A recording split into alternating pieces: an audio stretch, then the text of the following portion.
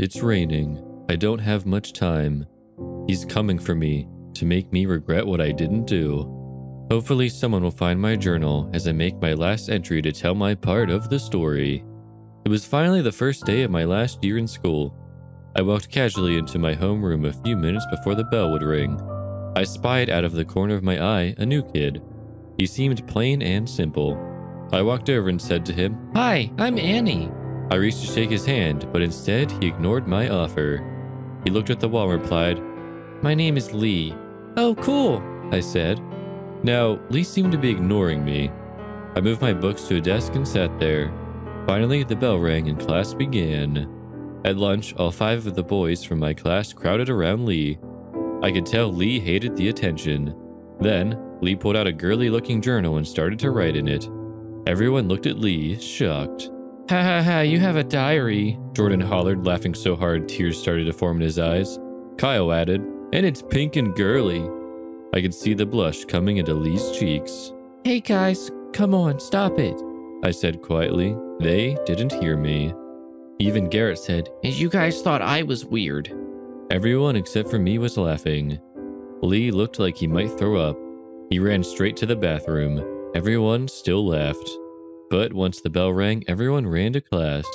Lee kept getting picked on by the boys in my class. But one day, a week before Halloween, Lee said to them, and I think even to me, "Ha, you might be laughing now, but when Halloween comes, I'll show you all." When Lee had said this, his brown hair seemed to raise a little, like a cat's when it hisses. Halloween finally came. And as my last year at school, I decided I would go to the trunk or treat in my Attack on Titan Survey Corps costume I had recently gotten. All I had wanted was free candy and just to be there with my other classmates because it was our last year. But I had gotten there a little late, and at first I saw nothing because of the eerie fog that clouded the ground. I had thought that no one was there, but whenever I saw glowing red eyes appear from the fog and darkness, I knew I wasn't alone. The eyes seemed to move closer and I could hear heavy breathing. Fear immediately took over me and I ran. I ran into a nearby field and looked back. At first, nothing appeared, but then I heard heavy footsteps and saw those dreadful red eyes appearing again. This time, the creature was exposed by the moonlight. The first thing I saw was that gut-wrenching face.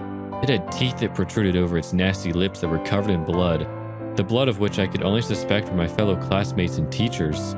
The nose was human-like, but pointed and wide. The eyes, as I said earlier, were red. Its face had lots of wrinkles and warts. I could see it had ash-colored skin. There was also brown fur lining the face and the rest of the body. It seemed very muscular and wore shorts and a torn shirt. "Hello, Annie," it said in a demonic voice. "That's a nice costume you're wearing. It's a shame it'll be ruined." It smiled as it got closer. I was completely frozen in fear, not knowing what to do. The thing brought up its hand when it was close enough and was about to scratch my face off. Then my adrenaline kicked in and I ran to the school library. Something about that horrifying creature had seemed familiar.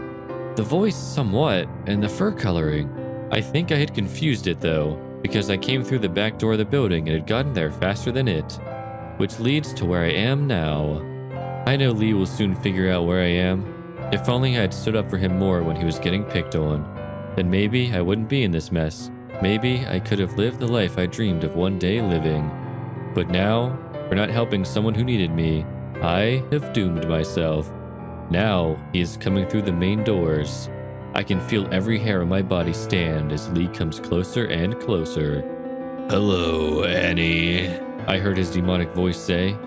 "Happy Halloween." Then, my world went black.